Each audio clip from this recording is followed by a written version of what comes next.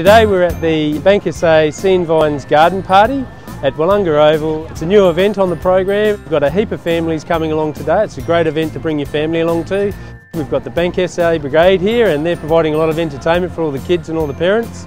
Then we've got Digger the Wombat. We've got a animal enclosure with all these little animals in there that are keeping all the kids nice and happy. And we've got a beautiful jumping castle that you can hear being pumped up in the background. We've got about 50 odd people here over the weekend working at different points.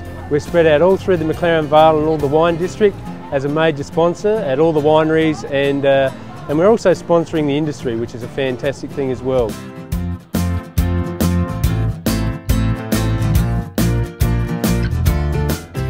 BankSA Sea and Vines Festival has been running for 22 years now. It's the weekend that we get to show off what we have here.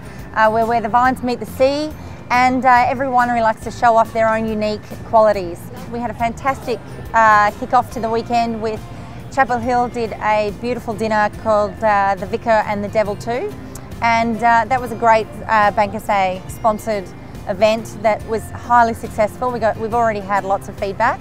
Saturday was mostly a cellar-door normal day here in McLaren Vale, where we still had a lot of people in the region. Yesterday is sort of our big party day where we have the Sunday experience. Today we are at the BankSA Sea and Vines Garden Party, and this is Kids Central.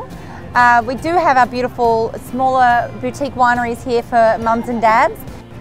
We've already had people commenting on how much fun it is to have the BankSA Brigade here, who are handing out all sorts of fun things just to add a bit of a highlight to the event.